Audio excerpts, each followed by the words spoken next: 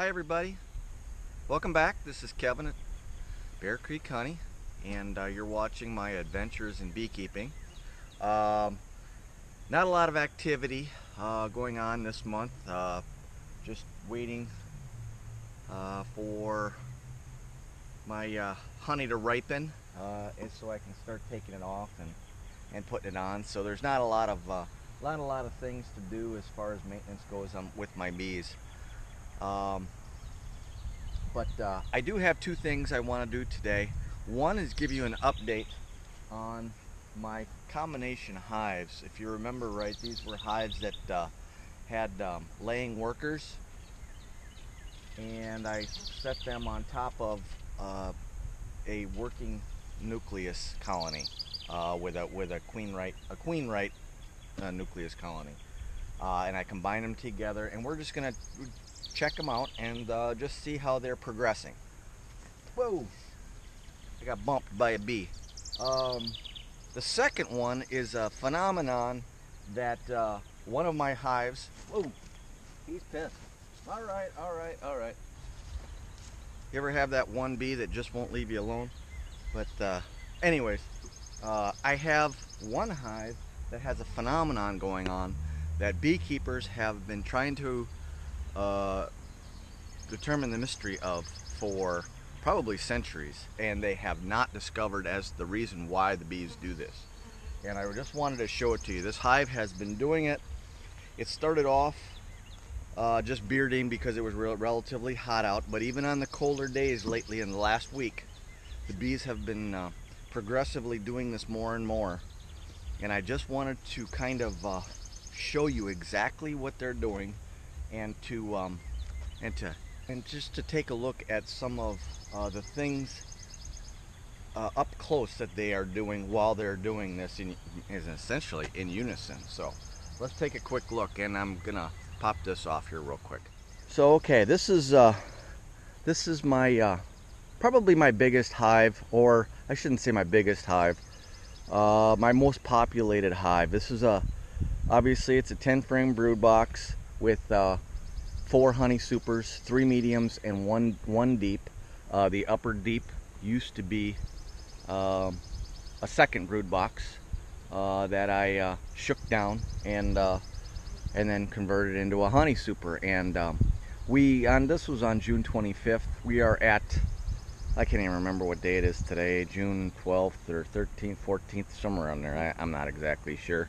But we have a few more days before 21 days have elapsed, where all the brood in that box will have hatched, and they will have backfilled everything with nectar and honey.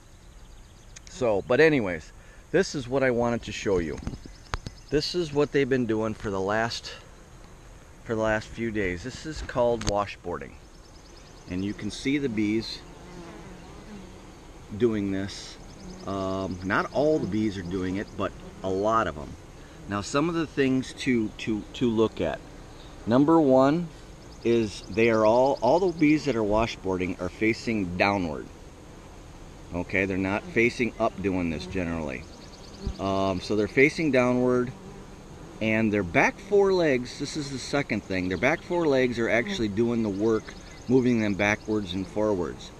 Their front legs are flailing. Unbelievably flailing. I'm not exactly sure what they're doing, but they are flailing while they're going back and forth. Now, I can't really see exactly what their mouth is doing at the time, but nonetheless, this is what they are doing. Now, they are doing this in specific locations, and this is only on the front of the box. Okay, you can see the sides. They are not doing it up on the honey supers that I have, but they are doing it somewhat, a little bit, at an upper entrance that I have in this brood box. And they were doing it more yesterday than today, but here's the deal. They're doing it more in the areas where this is the main entrance, so they're doing it more in front of here. This is a secondary entrance up on top, more of a vent hole, but they're also doing it there as well. And then this is a third entrance, so they're doing it even less because they use it less. This is only an observation. I don't know, you know, how much, you know, there's not much science in my observation, obviously. But researchers don't have a clue as to why they do it. But they have come to the conclusion that the bees from 15 to 25 days old are the ones that are doing this. Now, you can tell I got some of the bees are still coming in, and they've got pollen, and they'll go into the hive and do their thing. And other bees, it hasn't stopped the traffic of the foragers doing this. Now, one of my theories is that quite possibly there are more nurse bees in this hive than can take care of the brood. And so there is really nothing for them to do. So this is what they are doing. That's a possibility because they're not quite old enough to become foragers yet. I do not know. I have no scientific basis for that. It's only, like I said, just a theory, and based on very, very limited observation of these bees doing this. They almost line up in rows doing this, and it's very, very fun to watch.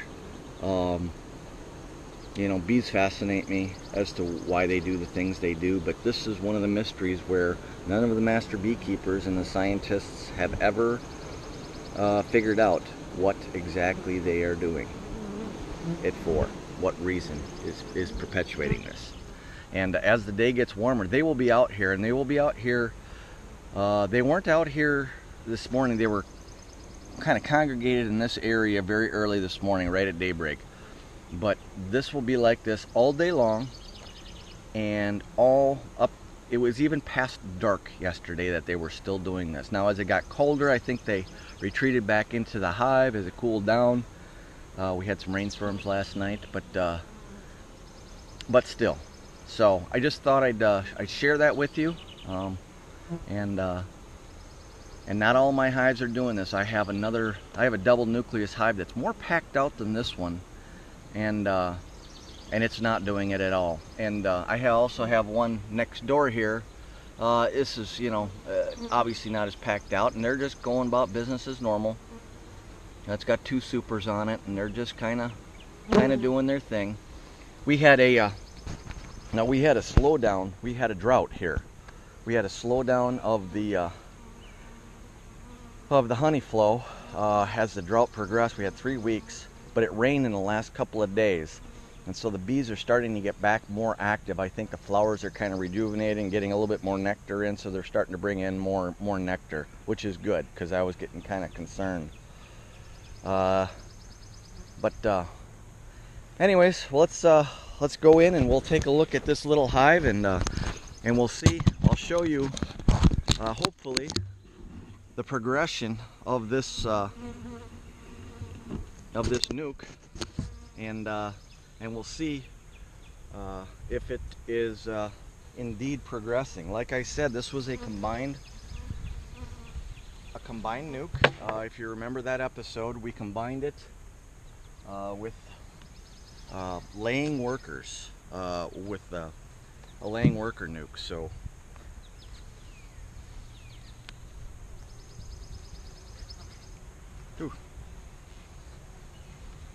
I'm not feeding this hive simply because there's just enough nectar and everything out there where they don't really need this, I don't think. Now, I didn't bring my smoke today, and if this gets a little testy on me, I might have to go and get some smoke. But for now, we're not. But one of the things I'm going to do is I'm going to switch out my glasses. Forgot that. Got my 3 powers here. Let me switch them out real quick.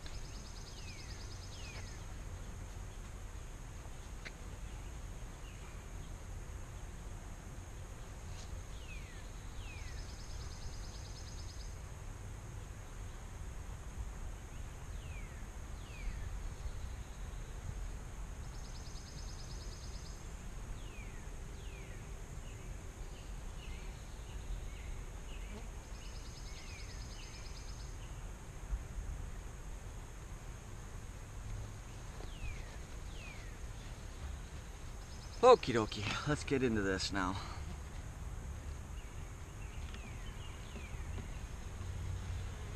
I just can spot eggs a lot better than I can with these 3 power than I can with my normal reading glasses. Nectar, they're building it out at least. Honey, nectar, this is what I'd expect.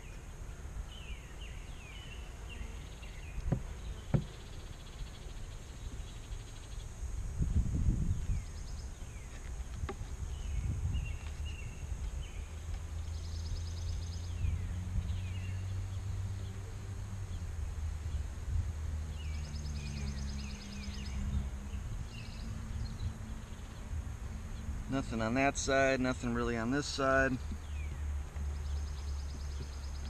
Okay.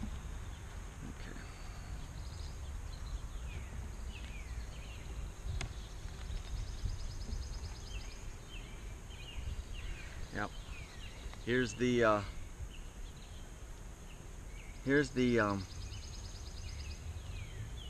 drone larvae that they've eaten out. You can kind of see that, and torn apart. They really ripped this to shreds. I don't see any. Oh yeah, I do. There's eggs. There's eggs and cells here. So that's a good sign. I just wanted to get back here where the sun.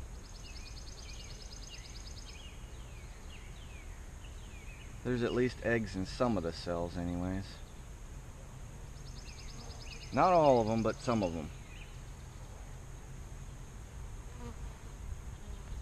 Good. Again, this is the drone comb. They've really torn the hell out of this.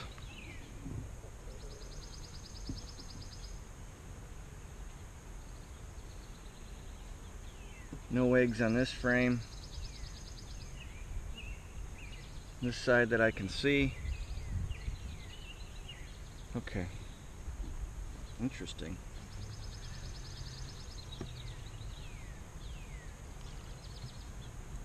I was in my other hive over there that I also combined that one, and I found the queen running around the actual eating out drone comb drone frame. So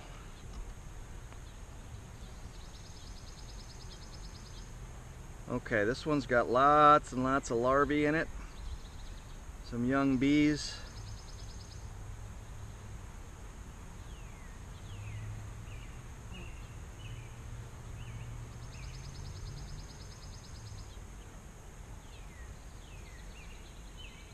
Lots and lots of larvae. Well laid out. So that's a good sign. This one also, every cell that doesn't have honey in it or nectar has larvae in it.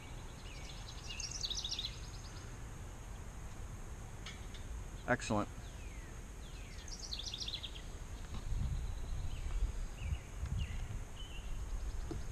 And it looks like where they're eggs, there's only a single egg, so that's says that it's a queen and not a worker for the most part.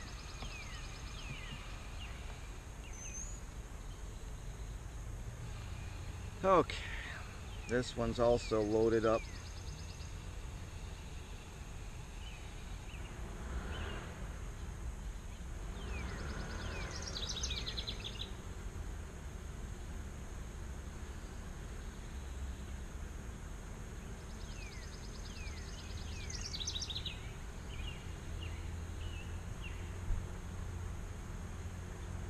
There she is. There's my queen. Right there. You can see her. So she's on the frame. Okay. I'd call this a success. A successful combination of these hives. Interesting part, she's on the outside frame, but nonetheless, I'll put these back together and buckle this baby up. So there we go. We've got a successful combination of a laying worker, nuke, with a queen rate nuke. So I'd say that that's a pretty good way of helping your colonies if that you find that maybe have a laying worker. You don't have to shake them out. That's kind of an outdated, beekeeping method. Combining them with newspaper, queen excluder, let them get used to it, seems to work just fine. And now I've got a healthy, thriving colony that I can take right into winter. Unless, and if I have a failing 10 frame going into winter, well, I'll just take this one and combine it with that hive. So I'll have a big healthy hive. We don't want to have any medium hives going into winter. We want to have nice, strong, healthy hives going into winter. So that's it for today. I hope you enjoyed the washboarding. Watching those bees do their thing. It is kind of fun. As you can see, like I said, I got, you know, probably 30, 60, 90, and then 70 in here in this deep. So I've probably got 160 pounds of honey going here, if they fill it all out. This one's almost all the way full. This one's pretty full, probably 60% full, and this one's, well, when I put it on, it was empty about a week ago. So hopefully they've started to draw it out, but in another 3 weeks. And I'm out of supers. That's it. I have 16 supers in use right now. They're all being used. Yes, I could spin out some and put them back, but I probably am not going to do that. We'll just have to see how it goes. So until next time, happy beekeeping, people.